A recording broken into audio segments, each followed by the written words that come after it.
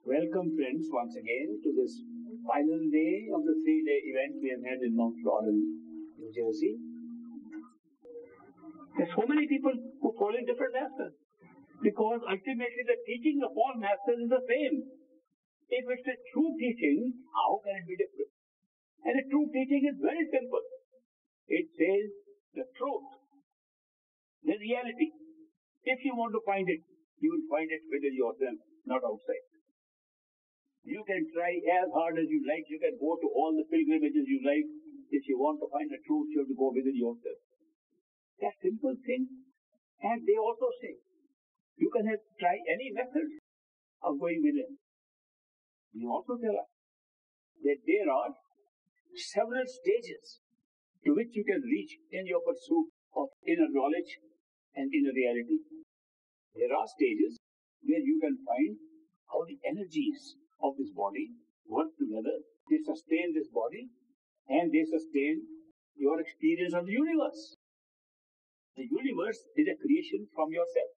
Therefore, what is inside your body controls everything, including your experience of a universe outside. They tell us that this body of ours is the most wonderful thing ever made in the human body.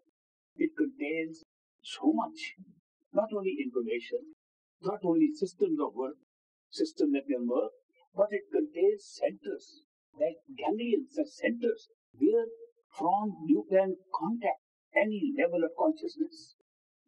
It's amazing that within this body should lie a system of centers, certain nucleus. By putting attention on those nuclei, you are able to have any experience of any kind. And those are 18 such centers in the human body. Most people don't know anything about 18 centers. Most yogis talk of 6 chakras. Some say 7th chakra, crown chakra. And they talk of the energies that can be found in the human body by going to the 6 chakras below the eyes. Those 6 centers are all energy centers. They control all the energies that control our life and control our relationship with the universe. But they do not give you higher awareness of any other universe. The center that give you awareness of other universes lie behind the eyes and above the eyes, above the head. Only in this little section of the human body. The eyes are the cutting point.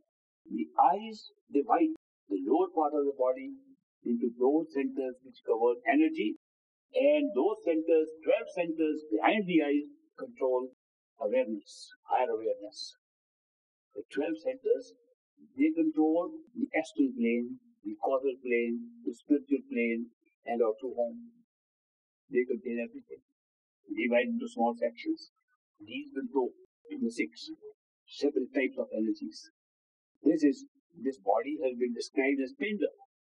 Pinda means physical body. The pinda is what is controlling the 6 energy centers and is below the eyes. The anda, which really means the origin.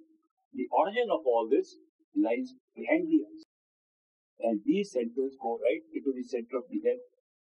As we meditate, trying to focus our attention, trying to put ourselves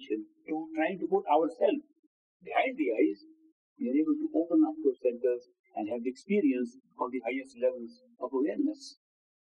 We don't leave the body, we become unaware of it. It is the successive steps of unawareness of the outer covers that opens up the inner covers. Our attention is piercing through these 3 covers. The cover of the mind, the cover of the sense perceptions, and the cover of the physical body. They divide our experience into these layers. The layer of the Pinda, Anga, Brahmanda. These 3 layers create all our experiences in time and space. The universal mind which creates all these experiences operates through these 3 different channels, through these 3 covers. It is like wearing one costume over another costume to do different acts and to have different experiences. So when we are able to withdraw our attention, which as I explained yesterday and the day before, is like dying while living. That means you do the same process of withdrawing your attention and consciousness from the extremities of your body to your head, like when you die. When you die, that's how your awareness is pulled up. Ultimately, you are able to speak when you are unaware of where your hands and feet are. Similarly, you are able to speak when you are just pulling out of the torso. When you come up here, you are unable to speak. When you go here, when the brain is dead, the head is dead, the life has gone out, you are dead. Here, in meditational practice, in a simulated death, dying while living, you don't die. You keep the body intact. You merely go and touch those different centers. And by touching those centers, you become unaware of this body. You become unaware subsequently of your sense perception. You become unaware of your mind and you open up and discover who you are as the soul, as a spirit. Spirituality arises from the spirit. The spirit lies beyond the mind. And perfect living masters come here and tell us to take us to the spiritual place. The truth lies in the spiritual planes and not in the three covers of the mind, senses, and the physical body.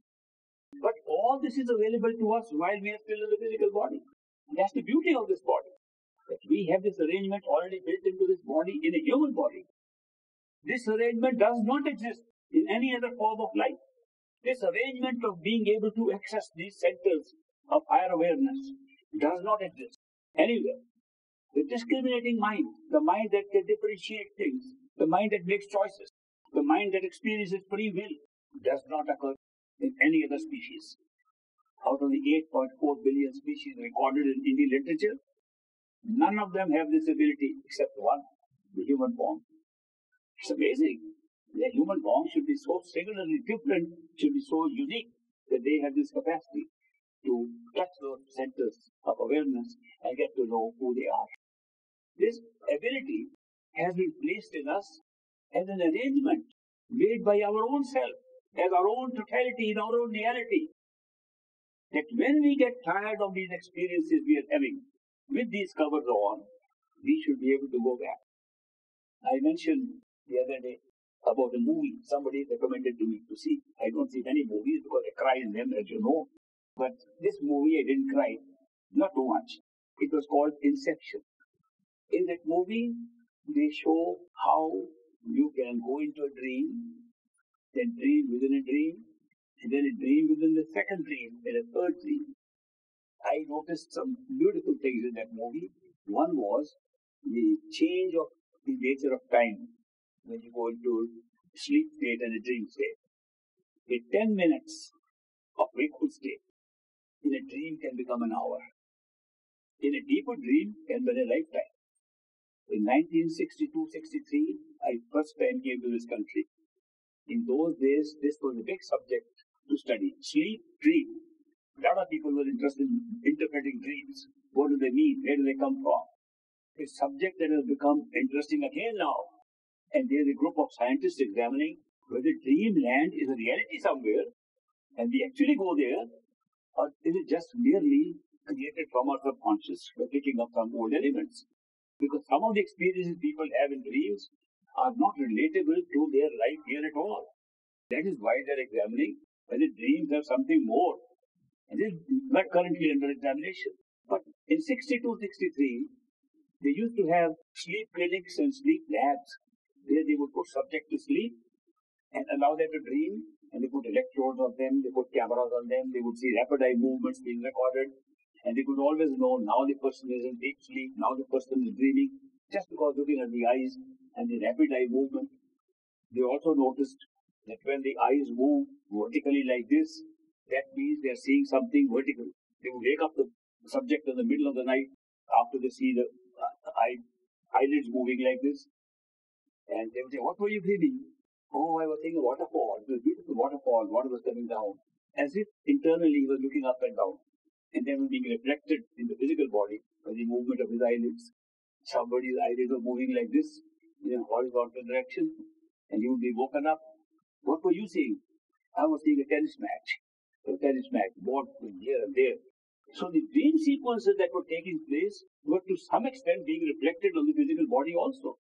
But the person seeing the tennis match and the person seeing the waterfall was totally aware that he was the same self who woke up, but he was not aware of his physical body. He lost awareness of his physical body, but he was still the same person, same self. The self never changes no matter what you are seeing, in what state you are, whether dreaming, awake, in the higher level of consciousness, or in your true home in totality. The self continues to be the same.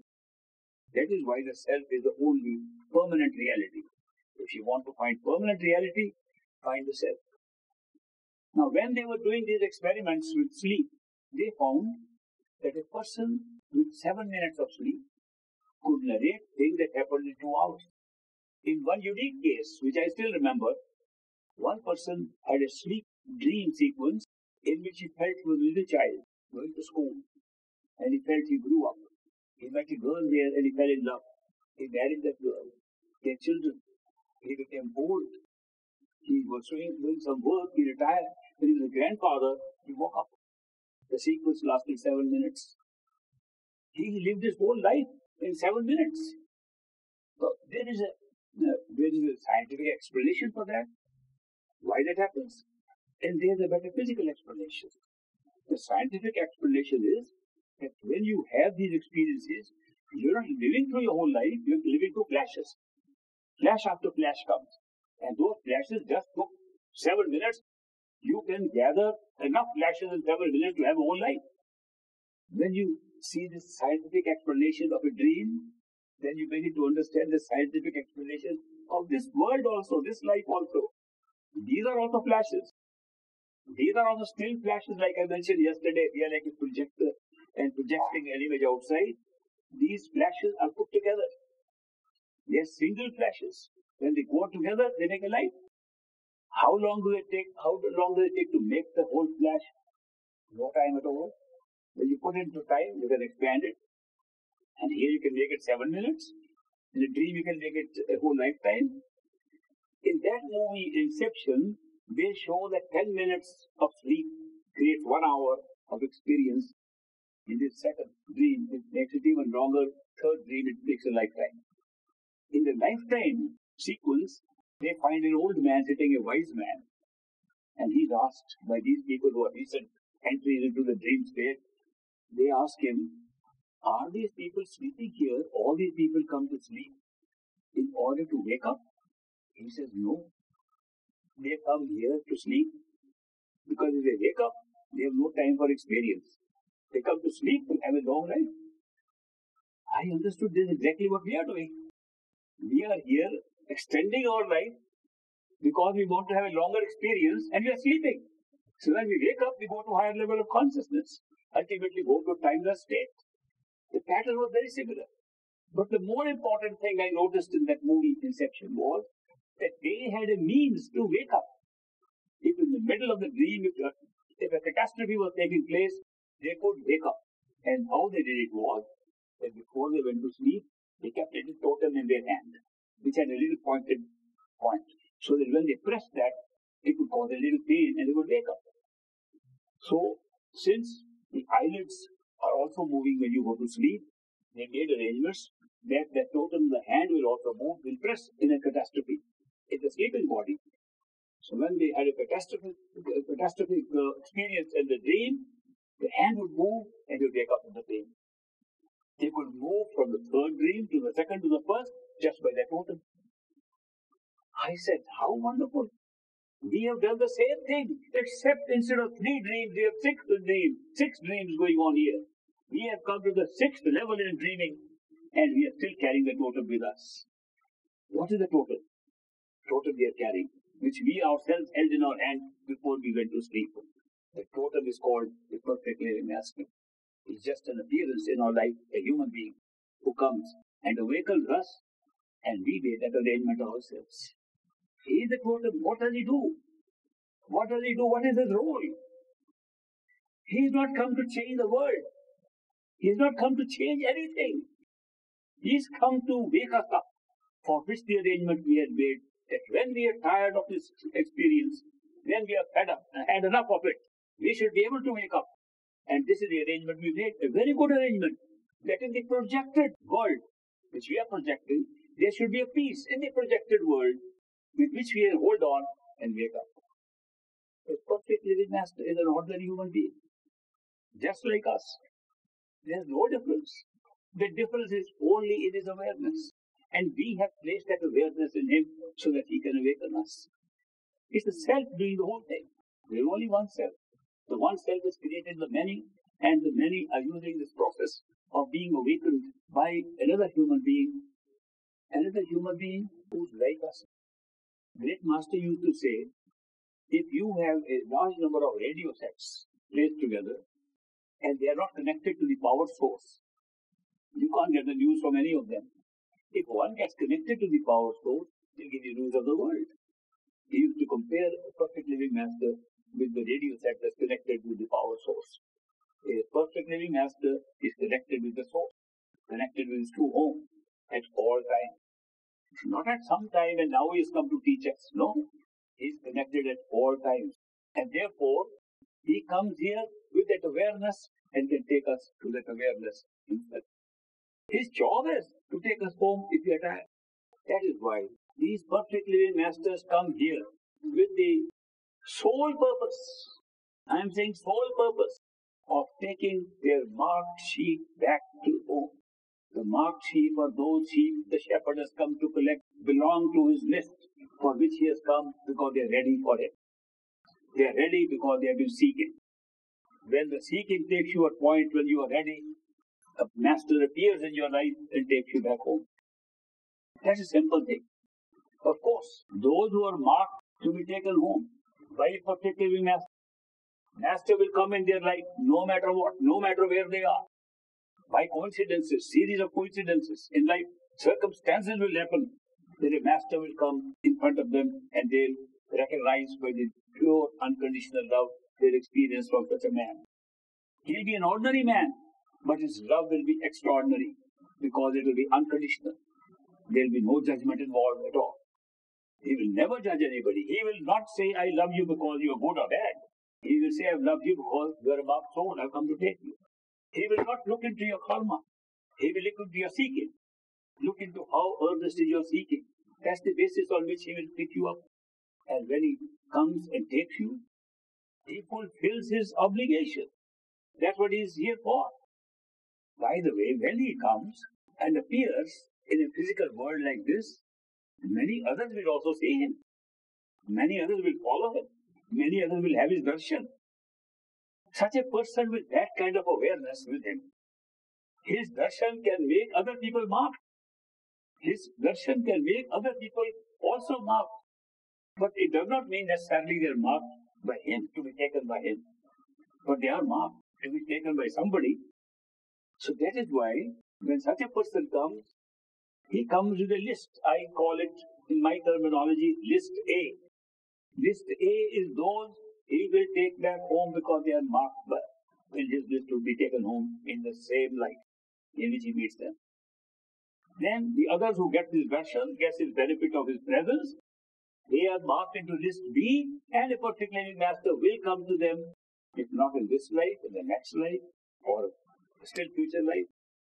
Some of these people who get initiated by a master may also be on list B, because they have not reached that point in their seeking, but they have come into a point where they were ready to be put on a list, a second list, in which they will not stay here for more than 4 lives.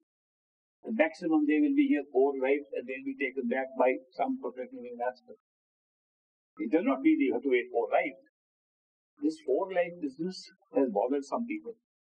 I remember first time I came to this country, some satsanghi said, we hope we will have only 3 more lives. I said, how are you sure this is your first out of the 4 lives? This may be the 4th one. Why are you always waiting for 3 more lifetimes? That is like procrastination. That's like putting off things. So I told them a story, a true story, that once great master was giving a discourse. In that discourse he said, any person who is initiated by a perfect living master will not have to come into this world in this human form more than 4 times, including the time in which he is initiated, 3 more lives. My father was not present. He was an initiated disciple of great master. He was not present at that discourse, at that satsang. He heard from other people that this happened. He came late. In the evening he met great master. And he said, Master, I am told you mentioned in the morning that a person initiated by the perfect living master will not have more than 4 lives. And great master said, Lake Raj, that was the name of my father. Lake Raj, why are you worried? This is your last life. Why are you worried about it? He said, no, I am not asking because of last life. I am saying, supposing I want more than 4. Are you putting a restriction on me? Then great master laughed and he said, this 4 life is not meant for everybody. Those who are initiated by a particular master and follow his instructions, they will go the same life. Those who cannot follow the instructions and have to make up for it in a second life, they will go in the second life. Only those who leave the path, they leave the master, ever get a chance to come in a third life. And those who are almost against the master, even crucify the master, even kill the master, they come in the fourth life. So don't think that it's a rule for everybody that you will come in 4 lives. If you follow the master's instructions, that is your last life. That was a great thing. Of course, we were very lucky to have Arun Maharaj Baba Sawan Singh. Some of us who were lucky to be initiated by him, because later on we found out how he became a master. And that's another story I will share with you. It's a very interesting story. It's recorded by one of the disciples of great master, who and a friend of his, very close friends, and the friend was a disciple of Baba Jaimal Singh, the same master who initiated Baba Sawan Singh. He was present when Baba Jaimal Singh asked Baba Sawan Singh, the great master, to take on the job of being a master. Now, Baba Jaimal Singh was a military man, a simple man. He served in the army and he was not asking too many questions. He found a master, he accepted, he was happy. Baba Sawan Singh was a clever man. He was not like him. He worked in the government service. He worked in the engineering service. You have to be very astute to be an engineer. And he had many questions to ask. He asked several questions. So there were 14 people present. I'm telling you a historical fact today. Not many people will know it. There were 14 people present, including one Narayan Singh, who told this story. Narayan Singh said that we were 14 of us sitting, then Baba Jaimal Singh said, I have got the hukum, I have got the order from Swamiji, my master, Sawan Singh, you will be the next master and carry out this work. And Baba Sawan Singh folded his hand and said, Master, why me? I have not done that much work like these other people. They are more advanced. I know they have done more meditation, more advanced. I have been working hard on my engineering job. Why me? And Baba Jaimal Singh said, wait, let me check. So he closed his eyes and he was for a few minutes closed his eyes. He opened his eyes and said, new Moj has come. New will has come. Playful will has come. Moj means the playful will has come. My master says, no, tell Sawan Singh, he will be the master. He said, but master, I have problem. Baba Sawan Singh said, I have some problem. What is your problem? He said, the problem is, I am a poor man, I am working in government, I am not a business tycoon or somebody. I have a very small pension. And you mean to say that this work will increase and so many people will come? How will I feed them? How will I feed and accommodate so many people? That's beyond me. And Baba Jaimal Singh said, wait, let me check that out. Closed his eyes. And he opened his eyes and said, new Moj has come. And Baba Sawan Singh, what is the Moj now? He said, the Moj now is that my master says Sawan Singh should not worry because people will bring enough money and food to serve everybody. He will never have to worry about it. That he has to arrange money for feeding those people. Therefore, he says, you should carry on. Baba Sawan Singh said, wait, I have another problem. He said, what is your problem now? He says, Master, I have been accustomed to living in a nice house provided by government. I live in a nice bungalow. You are living in this little hut. You mean to say I should leave all that, come and live in this little hut in the Dera in River Vyas? just to carry on this work? Baba Jawal looks at him and says, wait, let me check it out. He closed his eyes. And after a while he opened his eyes. New Moj has come. He said, what is the Moj now? He says, my master says that Sawal Se will not have to live in this hut. He will have a house better than the house he'll be living in as an engineer. So everybody, all the 40 people were surprised at the questioning after that was going on. And Baba Sawal Se still did not stop there. He said, Master, I have another problem. He said, what is your problem now, Sawal Se? He said, Master, you say that once initiated by a perfect living master, a person can come for 4 lives. That means I will also have to come four times to save them. I am tired of 1 life. I want to go back home. You want to tie me down for 4 lives? He said, wait, let me check that out. So he closed his eyes again. And after a while he opened his eyes. He says, new Moj has come. What is the Moj now? The Moj is Sawal saying, my master says, whoever you will initiate will not come in a second life, but go back in the same life. Okay, master, I will do your work. Clever master, don't you think so? I think he was the cleverest master, called the greatest master. So the great master got all preconditions filled up, and before he started on this. So we were very lucky. The few people that we were able to get initiated, we know that he worked on this basis. He worked on the basis that when he initiated anybody, that was the last life. He could hold some people at the astral plane, at the causal plane, at different stages, but not come back into the physical world. When we say 4 lives means after that you don't come into this physical world, which is a world of mixed pain and pleasure, of pairs of opposites, and you are at a better position to keep on meditating, keep on fulfilling your karma. Incidentally, karma is created only in the human form through the experience of free will, paid off either in human form or in any of the 8.4 billion species that exist, including living in the astral and causal plane, including dreams. Karma can be paid off. The karma when you create is called karam juni. That means a life in which you can create karma. The one where you can pay off is called bhog juni, which means now you can clear off your account. We create so much karma with our intention, with our thoughts, all the time, that the creation of our karma is a very small slice of existence in a human life, and the payoff is a very large spectrum of life, both on the physical plane and astral and causal plane. So what the masters do is that they take the rest of your pranav karma, which you created now, to be fulfilled in the astral and causal planes, and take you back home. The sentient karma I spoke of yesterday, the reserve karma, is totally destroyed and burnt at the time of initiation itself. An initiation by a perfect living master destroys the reserve karma, changes your attitude, which is very difficult to change otherwise.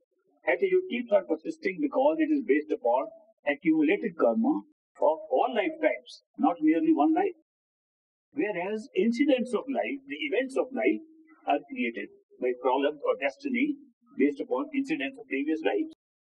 But the attitudes towards things, which is called sanskar, the sanskars are built over all our lifetimes of the past.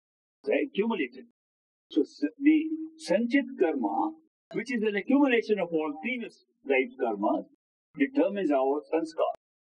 And at the time of initiation by a perfect living master, those sanskars are changed and the sanchit karma is destroyed. So therefore, when an initiate of a perfect living master comes in the second life, the only elements from which the second life is built is the elements of this life. Otherwise, if this does not happen, we form our lives not from one past life, from several past lives. Little elements are taken from different past lives and they come and form our current life. In one of the epics of Mahabharata of India, a blind king asks the master, Master, you have permitted me to look into my past life. I have looked into 100 past lives.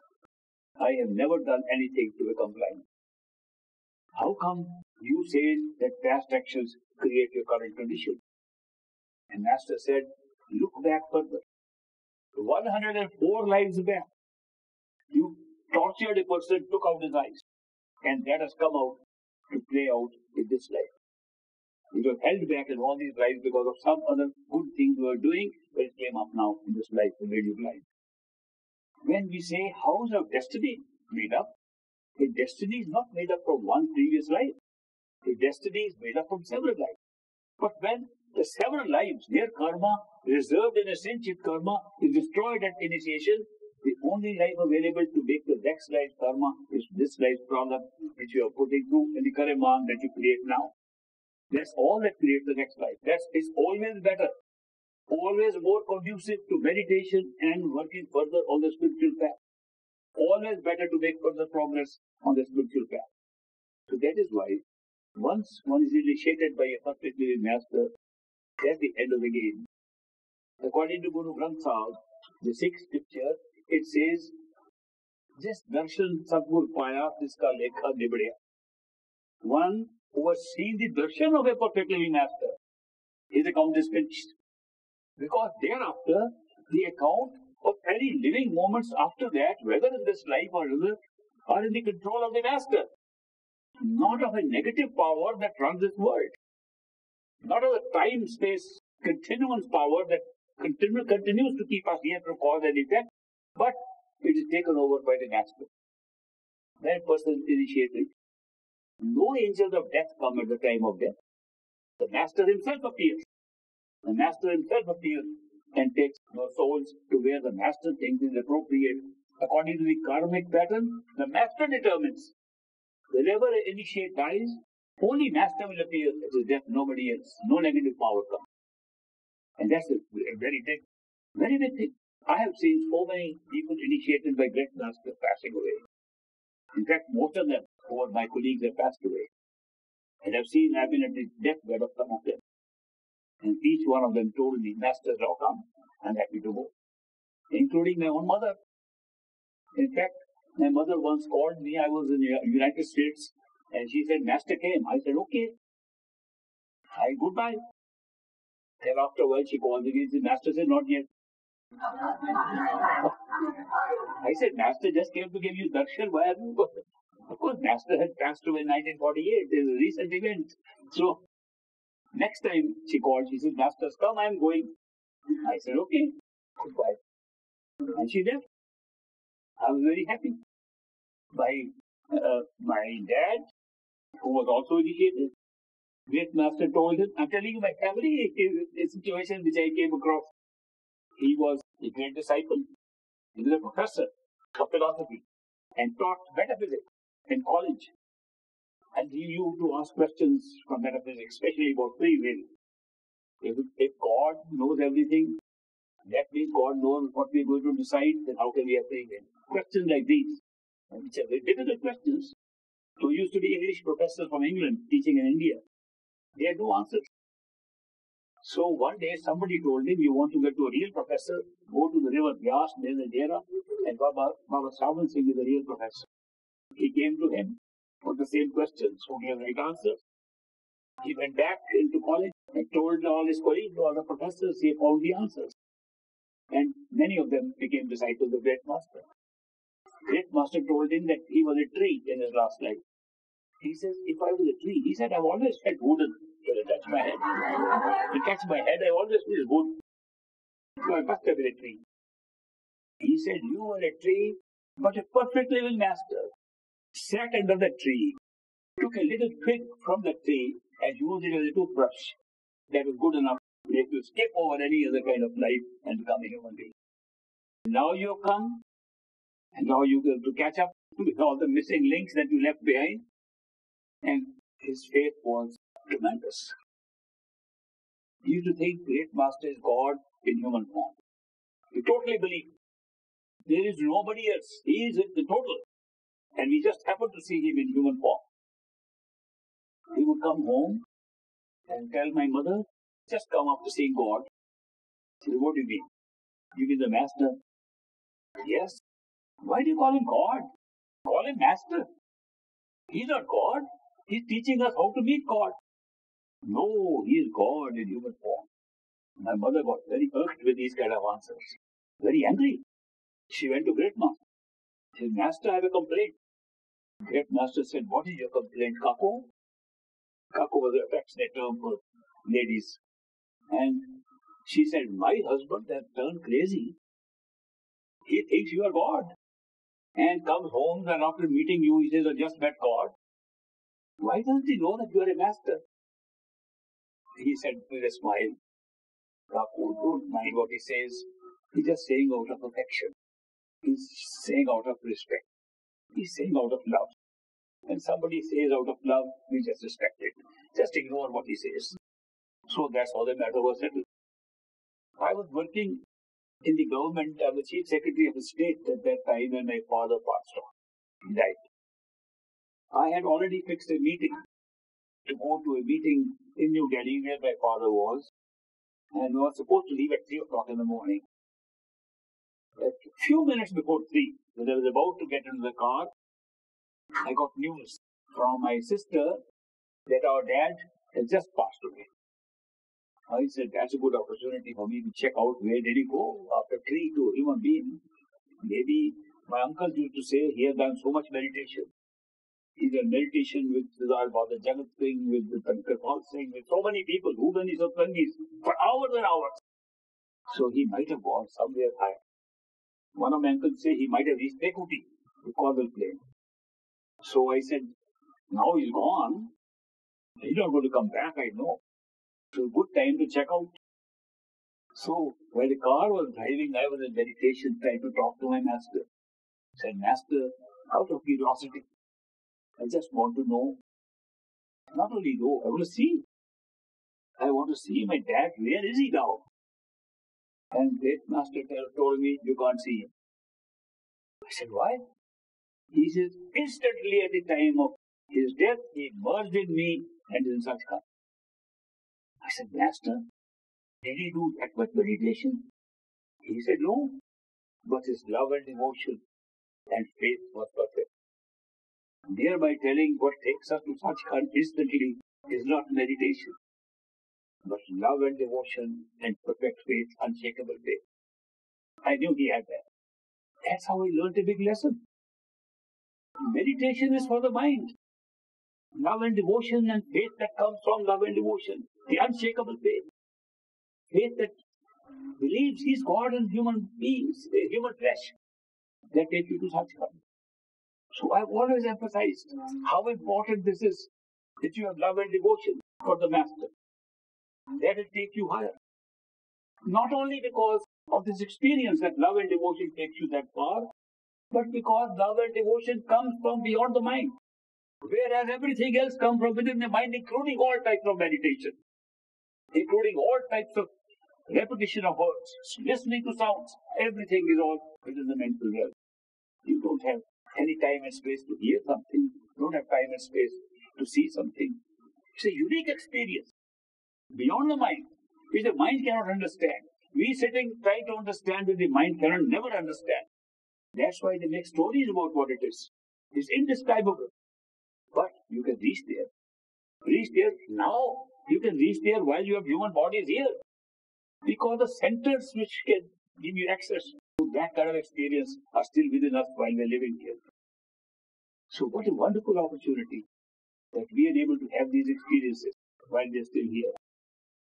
I have been sharing these views with you for these 3 days. And many of you are already initiates of masters. Many of you are already meditating. My tips are very simple. 1, do not meditate mechanically. Do not start meditation unless you have become conscious that you are not the body, but you are in the body. You become conscious that you are a living force behind the eyes, inside your head. Place yourself in the head first, as I have been teaching in the meditation sessions we have had in the last 2 days. Place yourself there, then start meditation. Do not merely close your eyes and start. It doesn't work. First place yourself there and then start. Do not meditate without love and devotion expressed for your master. Do not routinely repeat Simran or any mantra in your head without having conversation with your master. Master is a living being. He is a living being. He is living in you. You have seen him outside and you will see him inside. He is not a concept. He is not somebody living far away unseen. He is not in the Tibetan mountains. He is not living anywhere else. He is living inside you. And if you stay long enough behind the eyes, do nothing else, stay long enough behind the eyes, he will appear. If he doesn't appear, call upon him to appear. Have a conversation. If you want to cry before him, cry inside, not outside. Meditation will be successful. Therefore, start from there and do not forget love and devotion. I'm very happy I could spend some time with you. I know there are a number of people who are waiting for interviews, and there are a few questions that I would like to answer. So I'll take a few minutes now. I think Jonathan has questions still written up. I'll take up a few of them. You have a few questions? We have lots of questions. Okay. I'll take some of them. Beloved Baba Ji, is Baba Sawan Singh Ji coming back to the physical plane? Is Baba Sawan Singh Ji coming back to the physical plane? Why should he come? If he is merged in Satpurush, he'll become one with the ultimate. Every master who comes will be the same Baba Sawan Singh, coming from the same soul. Don't you see, when you become totality of consciousness, you become one. You are not separate. You are no longer Baba Sawan Singh. You are no longer anybody with an individual name. These names are given to our bodies. They are not even our astral names. They are not even our causal names. They are certainly no names. In Sachkhand, when you go there, you become one with the totality of consciousness. You become Satpurush. Satpurush is one. And Satpurush can come in any form. So every master who comes back, every great master who comes back, every perfect living master who comes back is Baba Sawan Singh. I have a quest for spirituality, but being a young man, I also have a quest for the opposite sex. Is that a problem for my spiritual growth? What does one do about it? I have a quest for spirituality. But being a young man, I also have a quest for the opposite sex. Is that a problem for my spiritual growth? As it happens, we all old folks have also been young men, including me, and we have all had the same problem. So it's not unique. In fact, it's one of the most significant problems. Sex is a natural function of the human body. It's a function that's been placed in us for reproduction. It's a function without which the whole population will not grow, the species won't grow, no species will grow. It's a natural function provided to human beings and to all other species of life. It's not something unnatural. Therefore, it's a natural activity that will happen. Now, when you say, will it come in your way? It depends upon how you look at it. If you look at it as something that's a temptation and something that's dragging you out, it will come in like any other distraction. It will come in your way. If you take it as a natural activity, which is natural to human being, it will not be a distraction. It all depends on how you take these things in stride, and not only sex, it's also all other activities of life. People have asked me, I go to my job and I have to put my attention there. Is it a distraction in meditation and in my spiritual life? My answer is, if when you are doing your job, you are thinking of master and it's master job, an opportunity given by your master, it's as good as meditation. These are not my words, perfect living master's words. His own grandson, younger brother of Maharaj Charan Singh, who became a successor two stages later, Purushottam Singh, he joined the army and became a lieutenant colonel.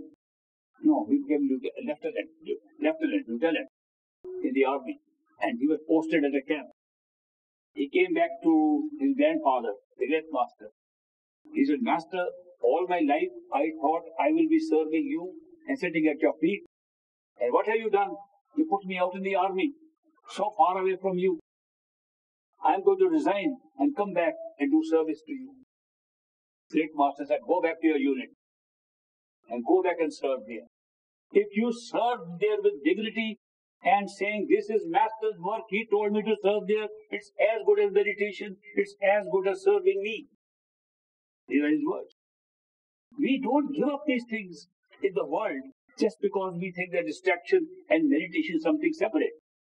Meditation is not separate from your life. Your entire life should be meditation. Everything you do should be with the thought of your master and with thought of spirituality, and become spiritual and become meditation. These relationships here, that we have sexual relationships, other relationships, they are created by our karmas. They are created, we meet people because of our past actions and past lives. They are natural reactions. It's a natural law of karma that's creating these things. We have to go through them.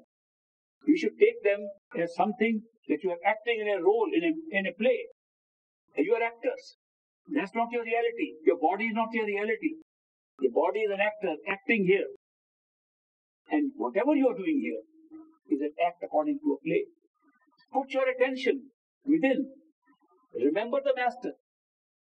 Even if you are having sex, remember the master. Therefore, don't think that the activities of this life of any kind are supposed to be taking you away from the spiritual path. You can do all your work of any kind, anywhere. And so long as you think you are doing it as master's work, it's like meditation. So don't be worried about these things. If most of us come back via reincarnation, then why is the world population increasing? Where are extra human beings coming from? And why don't enlightened souls such as yourself help scientific progress by astral travels to different worlds or by time travels to upcoming future? If most of us come back, there are two questions, I'll separate them. If most of us come back via reincarnation, then why is the world population increasing? Where are extra human beings coming from? Human forms are only one form of life. There are several other forms. As the forms progress through evolution, not only Darwin's evolution, which says that species evolved from monkeys, from insects and from amoeba, not only Darwin's evolution, spiritual evolution, which follows very closely Darwin's method, that when a human being dies because of his karma, he can be an insect, a bird, a mammal, and again become a human being. Lord Krishna, who is worshipped in India as an avatar of Vishnu, he is giving a discourse. As a child, to his childhood friend Udo, they were both cowherds. They have to take care of the cows of the village. And they take them out and graze them and take them back home. While they are out, Krishna was enlightened at a very early age. And he tells Udo, he says, Udo, his words in that dialect of that part of the country. The dialect spoken in the Uttar Pradesh area, where this dialect took place, the words used by Krishna were, Udo karman ki gat nyari se. That means the nature of karma is very strange. The exact translation. The nature of karma is very strange. And he explains later what he means. And he says that karma can never be atoned by whatever you do afterwards. You cannot cancel karma by good deed. Therefore, you do one bad deed and one good deed to atone for it. You are punished for the bad deed and rewarded for the good deed. That's how we get caught up forever here. If we could atone for our karma, we could get away. But you cannot atone. And then he, after explaining that, he points out, look at this ant crawling. And he points to an ant crawling. He says, this ant at one time was Brahma, the creator of this universe. This ant was one Indra, the lord of one of the heavens in the astral plane. And today, because of his karma, he is an ant. Even reaching that state of awareness, they were still bound by the law of karma, and they can become ants. This transition from one form of life is continuously taking place. So when we say, where are these other human beings coming from, as increasing population of the world, they are coming from other forms of life evolving into human life at this time. If someone is to be initiated, was the master always with them, or only at the time of initiation? If someone is to be initiated, is the master always with him, or only at the time of initiation? Once a master initiates, once a perfect living master initiates a human being, he is with that human being, that disciple, forever. From that moment onwards, forever. No matter what the form of the disciple takes. No matter whether he is here in the astral plane, causal plane, an angel, in heavens, the master is with that person. Never leaves. This is a permanent friendship of which I have not seen the like of anywhere in the universe. The friendship of a perfect living master with a disciple is such, there is no comparison. It's permanent, eternal. And the best part, the love that you experience from that friend who is a master is always unconditional and non-judgmental. So that's why it's the best friendship.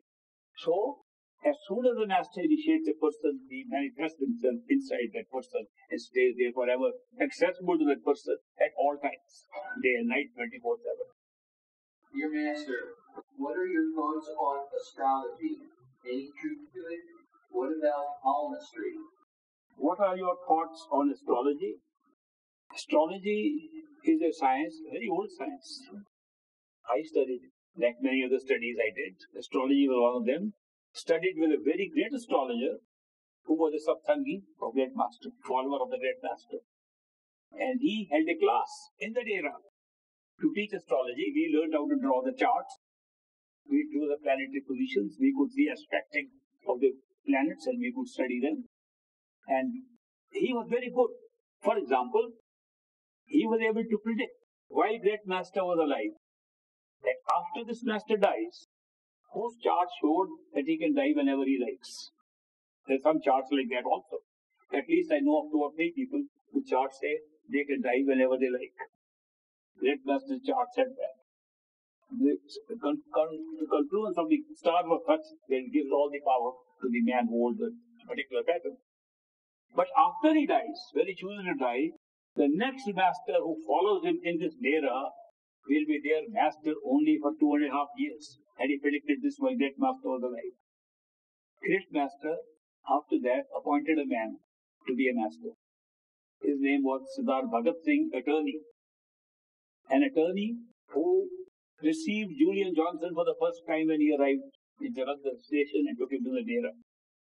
That attorney was very close to Great Master. Everybody knew he loved Great Master. He was the only person who had 24/7 access to Great Master to come at any time and Master would receive him. He named him in a will, sitting in Dalhousie when Master was ill.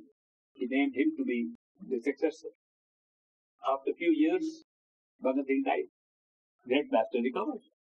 People had great doubts about the Great Master. Didn't he know that he's naming somebody who died? And he said he will be a master. Something went wrong. The astrologer was asked. He said, I didn't name him. Great Master named him. I only saw the charts and I said the man who comes after him will be their master only for 2.5 years. This man never came after him, so I'm not bothered about him. When Great Master died, at the Dera, one professor, Sardar Bahadur Jagat Singh, was named as the professor and took the Dera office. Took the duties of the master at the Dera. He died 2.5 years later. Astrologer was right. So after seeing these things, after my own studies, I do believe astrology has something to it. Now astrology bases itself on planetary positions and where the planets are in the zodiac, where they are moving. When you want to see a scientific explanation for this, the truth is that the planets are not controlling what's happening to you. What's happening to you is karmic, but the planets seem to be at the same place according to your karma. The cause is the life that you have. Planets happen to be the effect, not that they are the cause of what is happening here. We take it the other way around. As if the planets are going to decide what our life will be. They don't decide. Our karma decides And the karma is fitted in such a way in our experience of the universe, in our experience of the stars, that the stars take that position. Therefore, it would be wrong to think that the planets are affecting us. It would be correct to say that from the planets we can read what our life would be, which is something different. So astrology is based upon that. Any truth? Yes, the truth is as I have described. That they don't create our destiny. Our karma creates destiny. But the karma is placed in our lives at which time the planetary positions is in certain form. And most of the time you can read it. What about palmistry? I practice palmistry also. I palmed off a lot of people. And the truth is, there have been some very nice astrologers also. I saw a very good astrologer in India.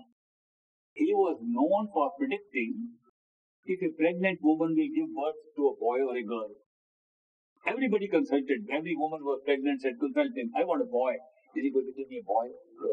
Somehow boys were preferred over girls for some reason in their society.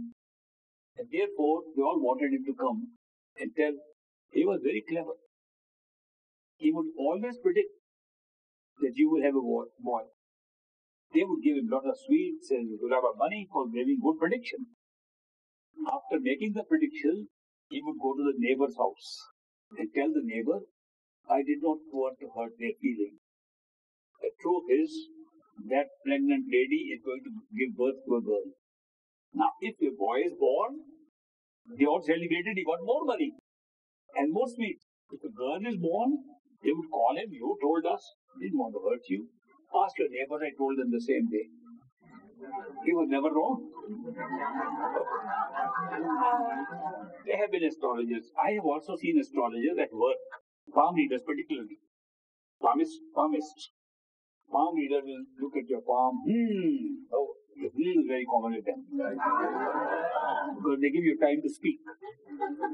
And say, I see there has been a lot of incidents. You met a lot of people like that. Oh yes, you met people like that. So you say, yes, I met. Yes, been very disturbing. Yes, I will. You speak out a lot of stuff without realizing that they are very careful listeners. Then they talk of other things and their wealth will be like this. Then they say, oh, I also noticed that there have been people disturbing you like that. This Thomas knows everything. That's what you told him. You forgot that you told him. So I've seen that also in action. I've actually seen that in action. But if the planetary positions can be read to occur at the same time as some of our events by karmic law, then is it possible that the planetary positions are also reflected on the palm? Yes, that is true. The same planetary positions that occur outside also occur on the palm. And I studied that. I studied Western palmistry, Cairo's book, whatever they call it, and several books from the East. In fact, a man, Dr. Gyani, he came from India. He had so many books, a library of about 1,000 books. And he moved from India. He worked in Southern California. And then he moved to a border, Tijuana, a place which is on the border with Mexico. I think Tijuana is right. And he's moved there. He did a lot of work, spiritual work, a lot of books, karma, dharma, and many books he has written. And those books, about 9 books he wrote, plus all his library. He came to India. He met me. He said, I dedicate my library and my work to you. And he died. He left this instruction. The United States Embassy, the Mexican Embassy, they all gathered and they said, there are parcels, huge parcels have come for you. They were all delivered at my house. I had no place to put them. And I opened them, all the old clothes of the woman who was his secretary, frocks and some things, and lingerie and whatnot. I tried to put all those underwears away. Then I opened the other boxes, books after book, and large number of books on astrology and palmistry and numerology and all that. I was on a vacation. I said, let me see what they say. That's when I studied them. So I studied these things only by chance because of the book we left. Now the books have been dedicated to a library in a place called Simla in India, in a library of advanced studies. And they set up a separate section for Dr. Gyani's library. So But I got a chance to see some of these books at that time. He also wrote a lot of books on spiritual teaching. But there, he refers to the palm reading to be akin to astrological charts. In the early 60s, I came as a student to this country. I did one trip during 1 month that's given free before we can get our exams. I was coming for a study of MPA and MBA here in Harvard University. So that 1 month I traveled around and I was giving talks on great master teachings. During that period, I remember that I was able to understand how these the people here are looking at astrology palmistry. After that, they invited me. They invited me several times. I had no money to come. I said, very difficult to come there. I'm a poor government employee in India. Not possible to come. He said, we'll arrange for you. I said, I can't take anything free. That's part of my principle. No freebies for me from anybody. So what we did, they would buy my ticket. I would see what the cost is. And I did palm reading. $30 a piece. All paying for the ticket. I would return all the money for the ticket. I became a palm reader. I became a palmist. That's when I palmed off a lot of people. I remember one of those sessions took place in Detroit. I'm becoming a little personal, but you asked such a question. I was invited by a eye doctor who was a satsangi and the representative of the current master at that time in Windsor, Canada. He invited me for dinner. I was in Detroit, palm reading. Some astrologers came, American astrologers, 2 or 3 of them together. They said, does the palm have anything to do with the birth chart? I said, identical. They are the same. They said, if you bring a baby infant, a newborn baby, or a little baby, a month-old, and bring the chart, will you, without seeing the chart, look at the palm? Does the baby's palm have the same lines? Will you be able to read it? I said, sure. The lines, the basic lines are formed in the mother's womb. When the quickening takes place, in the 5th month of pregnancy, the baby clutches the hand. They are just being formed. That's when these lines develop. And it depends upon the pralabdha of the child, which is working through his DNA molecules. Of course, science said that together, and I said that's how these lines are created. And they are totally formed at the time of birth. We'll bring a baby. Let's see. So I remember in the evening of one day in Detroit, the same day I had to go to Canada for dinner, they brought the baby. And I saw the baby's palm. I could read every line. It's so clear. All the babies are clear lines. So I was able to read and give my reading based upon the planets, which are on the sides, and the palm, which is the center of the hand. And I gave my reading. We opened up the chart, it was identical. I became famous. Not as a spiritual teacher, as a palmist. They sent messages all over to all their friends. A line of cars and people gathered outside. I was supposed to go to dinner. I called my doctor there. I said, sorry, there's a big line here.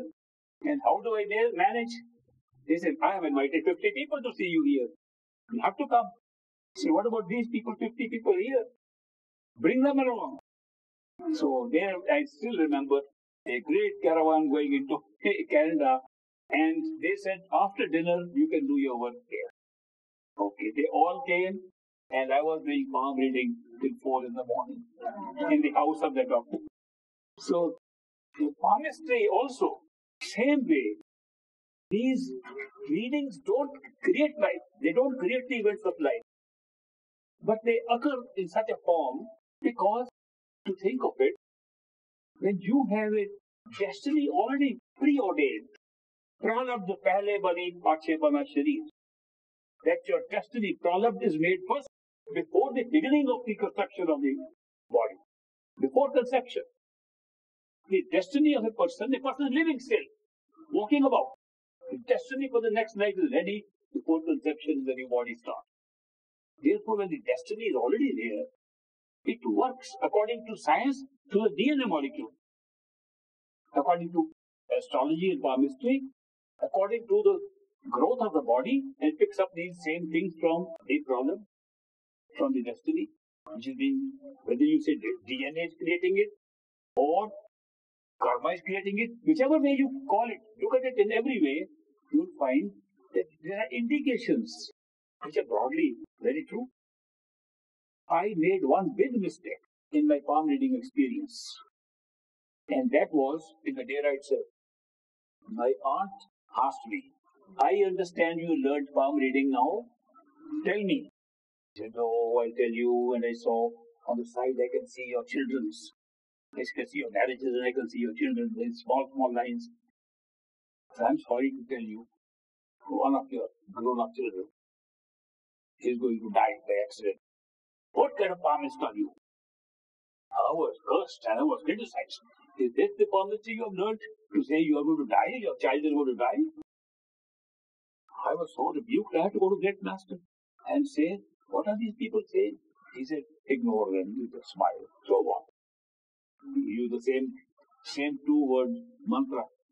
When anything happens in life, if you want to get out of it, so what? So he said, so what? Came back. Next year, the second eldest son died in an avalanche while skiing. And although it proved that I was right as a palmist, I was wrong as a psychologist. I didn't understand that this is not a message to be conveyed, because what happened? I caused grief to occur before it actually occurred. Maybe one can, from karmic point of view, say that was also supposed to happen, but it did not happen again in my life. So I have been careful. I asked, do you want to know everything, or you only want to know the good things? Whenever I've done palm reading, and they say, whatever good things, I'm very happy. Some say, tell us all. I tell them good things. So this much about palmistry. I might also say that I don't do any palm reading because I paid for my tickets already, and I am not doing any more palm reading, except that my rate has gone up from $30. It went to $100, $400, currently $800. Why the rate so high? Because some people on their birthday, I give palm reading as a birthday gift, and I raise the price to make it more valuable. But no, the palm. Thank you.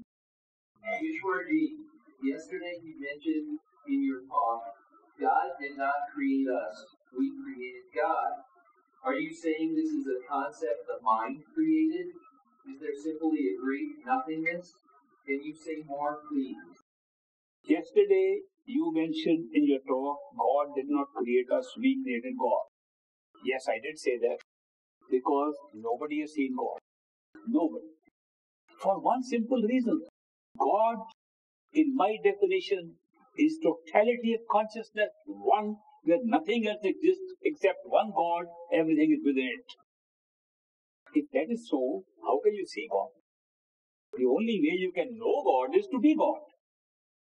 You can become God, have the same level of awareness of totality, and then you know what God is. But to say, I see God, continue the separation between you and God. And God does not have any separation. The separation is the illusion that has created the whole universe. Therefore, so long as we are separate, we cannot have any knowledge to say what is God, who is God. That is why we call other beings, other entities, other levels of being who run these universes at different levels of consciousness, we call them gods. When we say there is a God who created this universe, and we can go and our masters, prophets are sitting next to the God, you know what we are referring to? We are referring to the astral plane of consciousness run by a God. The same God who's being called God, who's being called Allah, who's being called Ishwar, Parmeshwar, he is the head of the astral plane and creates this universe and runs it. You can go and see him. You can go and sit at his feet. You can go and sit next to him. Who is he? In some scriptures, they call him Niranjan. Some call him by the names. Some call him God. He is the creator. He is the creator of the physical and astral universe and runs this as a ruler, as God himself. And therefore, when you say God, meaning that, yes, you can see him. And if you want, you can worship him. You can get boons from him. You can pray to him. And he listens to those things. It's a function of the astral plane of consciousness, where all heavens exist, where all hells exist, where all basic formulas, the ideas that create this universe exist. You can go there and see that happening. We worship those people. People worship them. But if you say God is beyond space and time, beyond duality, beyond pairs of opposites, that can't be that God. You can go further and go to an area where there are no ideas, there is no universe, there is no matter, but there is a creative power that creates all these time and space and cause and effect and karma, which is the causal plane of life. There is a God there too. Few people, not many, worship that God also. The ones who worship the God on the astral plane think that is Sachkhand. They believe that's the heaven, that's the ultimate, because they've gone nowhere. Masters are teaching of that level. When they go to that level, they teach, they call that the Sachkhand also. I've gone through the masters, I practiced with that. So I know that when we say that can you see God, we're talking of these entities. And by the way, those entities are also a soul like our soul. They are the same soul that's in a tree, the same soul in an insect, the same soul in the God. But when you go higher than that, into true spirituality, not in the level of Niranjan or Brahm, the creators of the gods of the physical, astral and causal planes, but you go beyond that into Par Brahm, beyond Brahm, beyond the creator of these universes, beyond the mind. When you go there you find our own self, the soul emerges and is part of God. Not God, part of God. When you go to true home, the soul merges in the totality and find it is always part of totality. That is the ultimate creator. Nobody can see it. You have to become that to be able to know it. So that is why, if you want total self-realization, a total self-realization takes to totality of consciousness and makes you merge with one within which everything is happening. All that we see here is also happening within that. It was never separated, never broken up, never made into pieces. And when I say that you can't see God, I'm talking about that. You can't see God. Now, leaving that aside, people who have never even gone to the astral plane, they are talking of God here. People say, God spoke to me. Who speaks to us? We all know it. Our mind. Our mind creates God. Our mind can create any concept. Our mind can create anybody. Sometimes we make an image, sometimes we don't even make an image. And hear a voice in our head. God told me, do this. I see people in Chicago standing on the street, telling all the passers-by, God is telling me, do this. God is telling me that. Nobody pays any attention. If they are prophets talking to God, everybody would stop there and kneel to them. Say, here are prophets have come here talking to God. I was in a job once of a district magistrate. A district magistrate in India has magisterial duties. He also has duties to make sure that people don't go to jail for no crime of theirs. Because the prisons there have a section for convicted prisoners and some sections for non-criminal convicts. Non-criminal convicts are those who are danger to society because they're crazy, they're mad, they can hurt people. So you can lock them up to prevent hurt to other people. But the police would sometimes misuse this power and lock up the enemies. And political people would use the police to lock up their opposition, saying he's crazy, put him in. So the district magistrate job was to go and check from time to time if people are innocent people and not been locked up. And you can talk to them and check. So I would sometimes go and talk to the inmates behind the bars, and whether they are normal, they have been locked up. I will ask, why did you lock up? Are you a politician? Are you somebody related? So once I went to the prison and I was outside the bar, and one man came very close to me on the other side. And he talked to me very wisely, in a wise tone. He said, you think you are behind bars? Or am I behind bars? Actually, you are behind bars, not me. Because the bars prevent access to those who are free and those who are not free. You think you have confined me? No, I am free to do what I like. You are bound by the rules of government to follow them. You are bound. You are behind bars, not me. I said, what a wise statement from a guy, innocent guy sitting inside. I said, who told you this? He said, God told me. And he pointed out like this. God told me. There was another inmate. There are some ventilators there. And he had climbed up somehow. He was sitting there on top of the ventilator. And he said, God told me. That man shouted from the top. I never told him. Babaji, will you help with meditating? Yes, I will. I regularly see a health practitioner who works with herb, homeopathy, and block flowers, but uses a pendulum to find out what is needed. Is this permissible? Do I accumulate karma by using his services? I regularly see a health practitioner who practices with herb, homeopathic, and black flowers, but uses a pendulum to find out what is needed. Is this permissible? Do I accumulate karma by using his services? Karma is created by everything you do, not necessarily these. Anything we do with an intention to do it is karma. Anything that happens in your life without intention to do it, destiny, product. That's karma being paid. It's very simple. People say, which is new karma, which is old karma? Old karma is where there's no intention, accidentally things are happening. Where you're born is problem. Accidents happen, problem. Things happen in your life automatically without your intention, problem. You intentionally think, deliberate, should I do it or not do it? There are choices, and then you decide, new karma. So anything you do with intention is new karma. Now I am feeling a little guilty because I use herbs and I use homeopathy. And the question says, as part of the question, do I create karma? Yes, I do. Because intentionally administer remedies is karma. All actions are karma. I try to do it keeping my master in mind. Karma converting into meditation. When I learned this, it made my meditation very easy. You can see that. You can do everything by remembering the master. If necessary, doing Simran with it, then becomes meditation. But the real part of the question is, he uses a pendulum to find out what is needed. That is his karma, not the person who is receiving the treatment.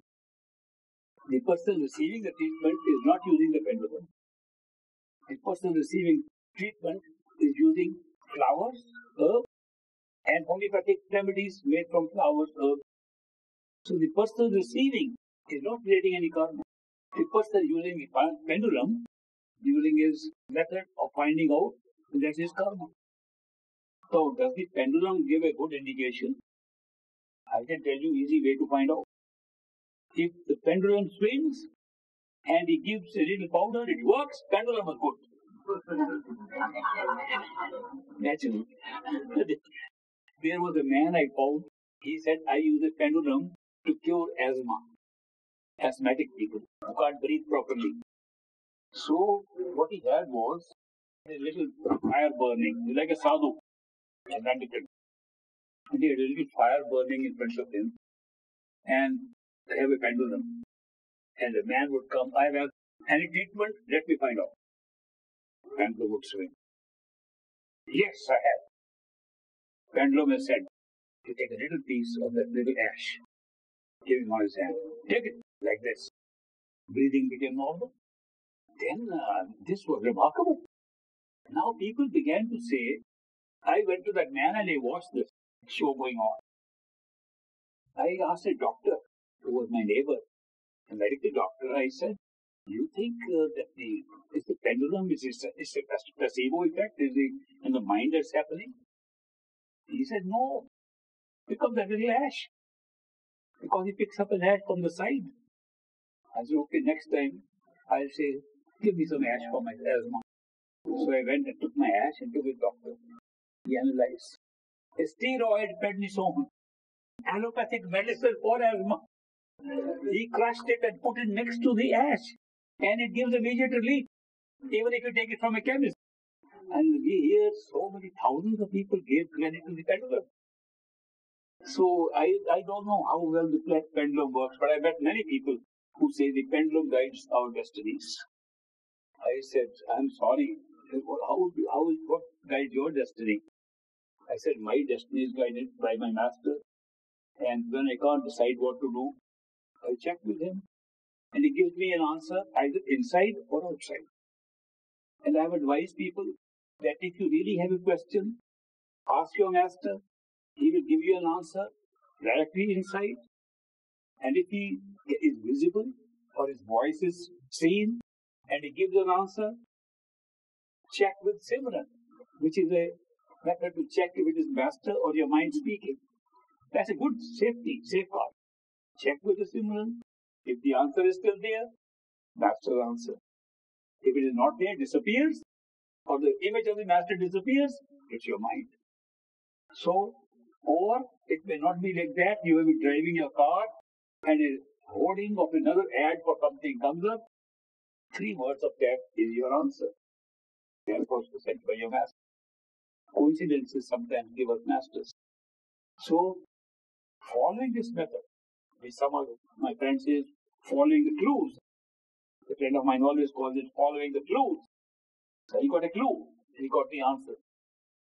Following these clues, at least in the last 60 years of my life, or 55 years of my life, I never had to make a decision. Decision is always made by this method. So try it out. It works. It's worked for me. I hope it will work for you. Few more. Dear Ishwar, how can anybody love a master if you have never met him or her on this physical plane? How can anybody love master if you have never met him in this physical plane? You cannot. Simple answer. I mentioned the case of Qutbuddin.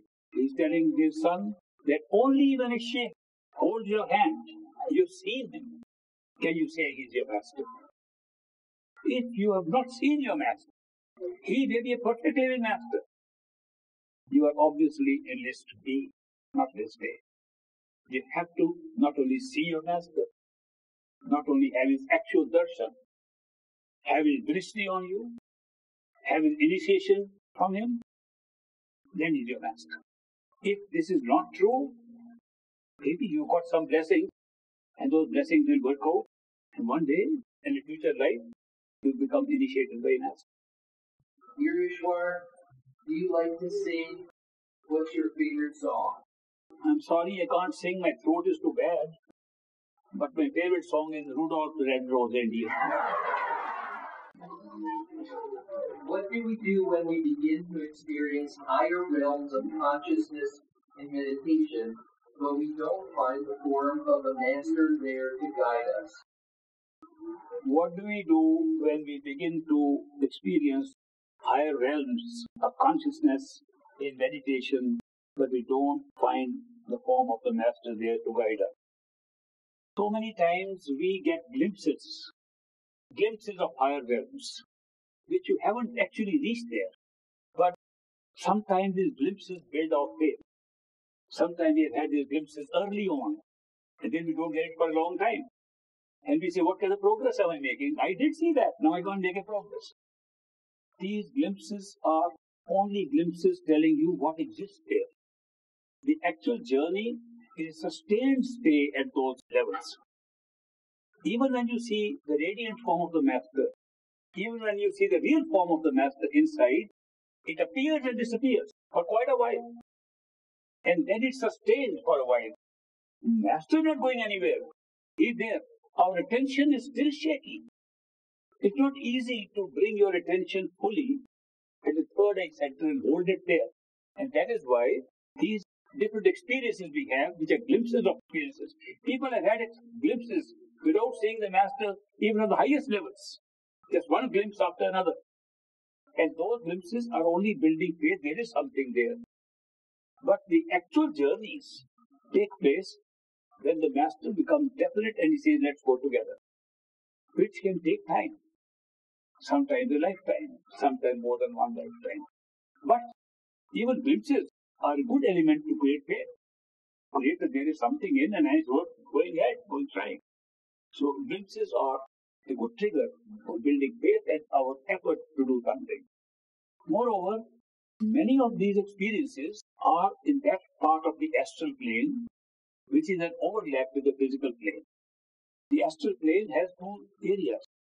It's a pure astral plane where all the heavens exist, and an astral plane which overlaps the physical plane, which allows a disembodied spirit, even after death, to be in the sub-astral plane, in the lower part, and still be working in this very physical level. That means a person who is died can still be here, can still be moving around with us, and can still be trying to contact us. They still be attached to us. They still be not willing to go anywhere else. And that happens because of the overlap of the astral and the physical plane, in the lower part of the astral plane. Many of these descriptions of the higher levels of consciousness, there are many sections of them, having different aspects to them. And the astral plane, definitely, that which is an overlap here, this creates experience of something that is here and in the astral. Many experiences in the early stages of meditation take place in that area. So you're able to have something seen here and something seen there. It is a normal thing. Only when you have a sustained experience after crossing at the third eye center, after crossing an inner sky, when you feel you are free to fly.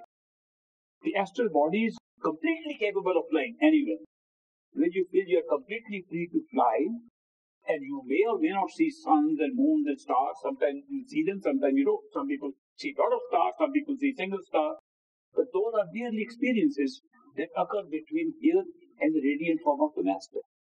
So radiant form of Master appears later, although images of the Master may come earlier. Since the Master manifests himself in you at the time of initiation, he is available to you. You can talk to him from day one. But if you cannot see him, sometimes you can feel him. Sometimes by doing Simran you can hear him. Sometimes in imagination you can make an imaginative picture. And just talk to the Master. He's still the Master. If he sustains, if your imaginative picture can be sustained while doing Simran, it is the Master. So there are many ways to contact. These so many glimpses come like this. And that is why the ultimate journey with the Master takes time. And that is when you have sustained a long-term experience every day, Master comes automatically. And every time you see him. Once you start seeing him inside, you can also see him outside, which is a great experience too. You see him in the morning inside, you're driving, sitting next to you. And sometimes you're flying in the astral sky, he's flying with you. Sometimes you have an experience of flying, Master in the physical form. The same form you have seen him here. He's flying alongside with you, and you have a little chat with him. Best part of the spiritual path I found is there's a friend you can chat with, you can share things with. You can have such an experience of friendship you can't have on this planet Earth. And I can tell you. And that is possible. The Master manifests himself right at the time of initiation. One more. Master G, you mentioned once that the colors of the astral gifts we receive from sound on the roof have a specific meaning. What are the meaning of some of these colors? You mentioned once that the colors of the astral gifts we receive from on the roof have a specific meaning. What is the meaning of some of these colors? The meanings are different for each person. There is no standard meaning. Each person gets a gift. How many of you had this experience of picking up a gift from the astral sky? How many of you found it had a meaning? Very good. Almost all of you. Now each one has a different meaning. If I had more time, I would go into the details. But all I can say is that these astral gifts, first of all, you will see astral gifts in which there is no physical aspect. they picked up from the astral. In the astral stage, for example, what we call crystal, or crystalline objects here, are very common. It's a very common substance in the astral experience. Many people receive those kind of crystalline experiences. Here we don't have those type of crystals, but we get. In the astral plane, there are some colors, especially blue, violet, that range of colors, which are so deep, they are not here in our spectrum, in our rainbow. Those are picked up by people. In the astral plane, you can pick up objects which are glowing with light. So many of you picked up objects which are glowing with light. They don't occur here. In astral plane, you can pick up flowers which are illuminated and shed light and change colors. You can't see them. By the way, when we did an exercise yesterday of the flowers and the drink and the thing, did any of you see flowers changing colors? Yes, there you are. Did you see flowers having light in them? Yes. Those are astral experiences. They're not physical. But sometimes you can be tied up because it's an overlap experience. That you can be tied up with physical objects also that come up, and they also have a significance for you. Colors, the objects, they all have a significance according to your spiritual need of that moment. And that's how they come up.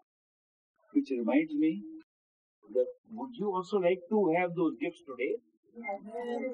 Remind me in the afternoon. We'll break for lunch now.